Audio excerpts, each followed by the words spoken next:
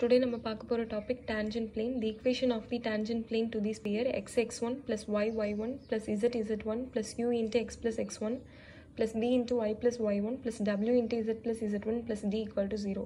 So tangent plane ஓட general equation இதுதான். So இதை யூஸ் பண்ணி நம்ம ஒரு sum பார்க்கலாம். Example sum. Show that the plane 2x minus y minus 2z equal to 16 touches the sphere x squared plus y squared plus z squared minus 4x plus 2y plus 2z minus 3 equal to 0 and find the point of contact. So என்ன find பண்ண சொல்லிருக்காங்க? Plane equation கொடுத்திருக்காங்க and sphere equation கொடுத்திருக்காங்க. Plane equation வந்து sphere touch பண்ணுது. Plane வந்து sphere touch பண்ணுதுன்னு கொடுத்துட்டாங்க.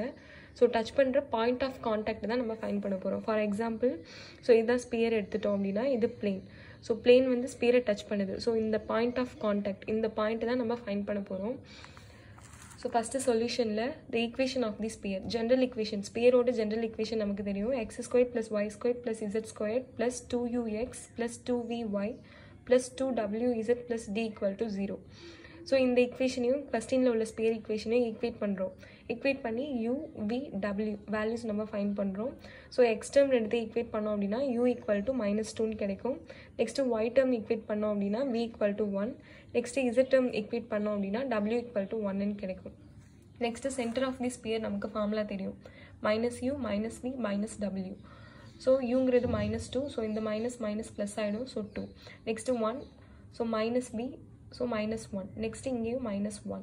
next radius of the sphere formula தெரியும், root of u squared plus v squared plus w squared minus d. so uv and w d வேல்யூங்கிறது நமக்கு sphere equationல உள்ள d value -3. so இங்கே ஒரு minus இருக்கு, plus ஆயிடும், so +3. so இதை add பண்ணோம் அப்படின்னா நமக்கு 9 கிடைக்கும். 9க்கு ரூட் எடுத்தோம் அப்படின்னா 3 ஆன்சர் வரும். so next step என்ன பண்றோம் அப்படின்னா radius equal to perpendicular distance from center of a sphere to the plane.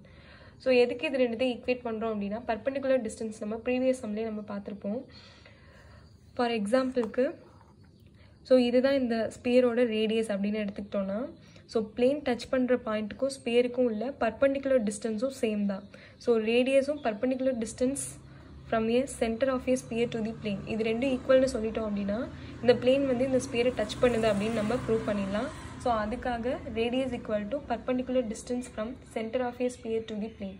so இது ரெண்டும் ஈக்குவல் அப்படின்னு சொல்லி நம்ம ப்ரூவ் பண்ணிட்டு லாஸ்ட்டாக நம்ம plane வந்து ஸ்பியரை டச் பண்ணுது அப்படின்னு நம்ம சொல்ல போகிறோம். ஸோ ரேடியஸ் நம்ம ஆல்ரெடி ஃபைண்ட் அவுட் பண்ணியாச்சு 3ன்னு சொல்லிட்டு.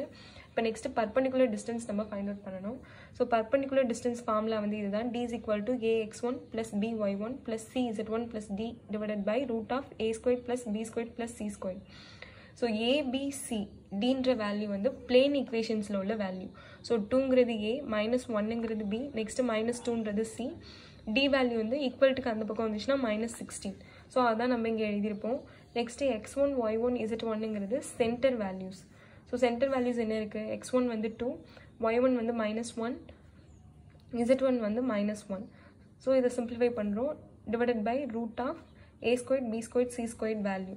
ஸோ இதை சால்வ் பண்ணோம் அப்படின்னா 9/3 ஈக்குவல் டு 3ன்னு கிடைக்கும். ஸோ பர்பண்டிகுலர் டிஸ்டன்ஸ் வேல்யூ நமக்கு என்ன கிடைச்சிருக்கு, 3ன்னு கிடைச்சிருக்கு. ஆல்ரெடி நமக்கு ரேடியஸ் வேல்யூ என்னன்னு தெரியும், 3. So ரேடியஸும் 3, perpendicular டிஸ்டன்ஸும் 3. So r equal to d. So இப்போ நம்ம என்னன்னு சொல்லிடலாம், பிளேன் வந்து ஸ்பியரை டச் பண்ணுது அப்படின்னு சொல்லி நம்ம ப்ரூவ் பண்ணிடலாம். ஸோ நெக்ஸ்ட் ஸ்டெப்பாக தான் இங்கே எழுதியிருப்போம், r equal to 3 and d equal to 3. So r equal to d, hence the plane duchess the sphere. So next நம்ம என்ன ஃபைண்ட் அவுட் பண்ணணும், பாயிண்ட் ஆஃப் கான்டாக்ட் நம்ம ஃபைண்ட் அவுட் பண்ணணும்.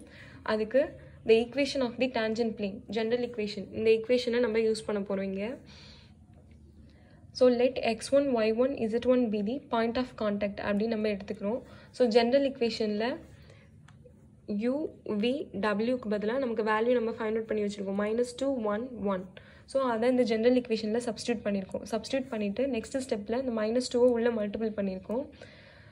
மல்டிபிள் பண்ணிவிட்டு அதுக்கு அடுத்த ஸ்டெப்பில் என்ன பண்ணியிருக்கோம், நெக்ஸ்ட் ஸ்டெப்பில் எக்ஸ் டேர்ம்ஸ் எல்லாத்தையும் காமனாக வெளியில் எடுத்திருக்கோம். இங்கே என்ன இருக்குது, எக்ஸ் x1, இங்கே -2x. ஸோ எக்ஸை காமனாக வெளியில் எடுத்தோம் அப்படின்னா x1 -2 into X. Next Y term காமனாக வெளியில் எடுக்கிறோம். ஸோ இங்கே y1 + 1 இன்ட்டு ஒய். நெக்ஸ்ட்டு இசட்டை காமனாக வெளியில் எடுக்கிறோம். இசட் டேர்ம்ஸ் என்ன இருக்குது, z1 z. ஸோ இசட்டை காமனாக வெளியில் எடுத்தோம்னா z1 + 1 இன்ட்டு z. ரிமைனிங் டேர்ம்ஸை இங்கே எழுதியிருக்கோம் ஈக்குவல் டு 0. நெக்ஸ்ட்டு நம்ம ஒரு ஃபார்முலா யூஸ் பண்ண போகிறோம். ஃபார்முலா யூஸ் பண்ணி நம்ம பாயிண்ட் ஆஃப் கான்டாக்ட் நம்ம ஃபைண்ட் அவுட் பண்ண போகிறோம்.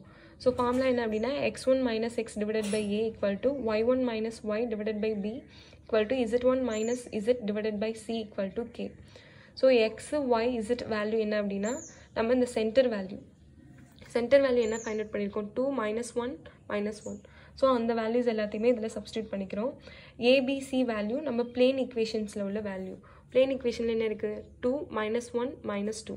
ஸோ அந்த வேல்யூஸை ஏபிசி அந்த வேல்யூவில் சப்ஸ்டியூட் பண்ணியிருக்கோம். ஸோ இண்டிவிஜுவலாக ஒவ்வொன்றா ஈக்குவேட் பண்ண போகிறோம் கே கூட. So x1 minus 2 divided by 2 equal to k. So 2k இந்த -2 ஈக்குவல் டுக்கு அப்புறம் வந்துச்சுன்னா +2. அதே மாதிரி இந்த டேர்மை ஈக்குவேட் பண்ணோம் அப்படின்னா -k -1. Next z1 equal to -2k +1 equal டுக்கு அப்புறம் வந்துச்சுன்னா -1. ஸோ ஈக்குவேட் பண்ணி வச்சுட்டோம். இப்போ இந்த வேல்யூஸை எதில் சப்ஸ்டியூட் பண்ணுறோம் அப்படின்னா பிளேன் ஈக்குவேஷனில் எக்ஸ் ஒய் இசட்டுக்கு பதிலாக இந்த 3 வேல்யூஸையும் நம்ம சப்ஸ்டியூட் பண்ண போகிறோம். சப்ஸ்டியூட் பண்ணோன்னா உள்ளே ஃபஸ்ட்டு மல்டிபிள் பண்ணுறோம் எல்லா டேர்மையும். மல்டிபிள் பண்ணி சிம்பிளிஃபை பண்ணோம் அப்படின்னா k is equal to 9/9 equal to 1 கிடைக்கும். ஸோ k equal to 1 நம்ம ஃபைண்ட் அவுட் பண்ணியாச்சு. ஸோ இந்த வேல்யூஸை இந்த point of contact x1 y1 z1 நம்ம ப்ரீவியஸாக எடுத்துருக்கிறதே x1 y1 z1 பிதி point of contact தான் எடுத்துருப்போம். ஸோ அதில் கொண்டு போய் நம்ம k வேல்யூவை சப்ஸ்டியூட் பண்ணுவோம். k equal to 1 சப்ஸ்டியூட் பண்ணோன்னா 2 + 2 4 கிடைக்கும். Next k is equal to 1 substitute பண்ணோன்னா -2. இங்கே k equal to 1 சப்ஸ்டியூட் பண்ணோம் அப்படின்னா -3. So this is point of contact 4 -2 -3. Thank you.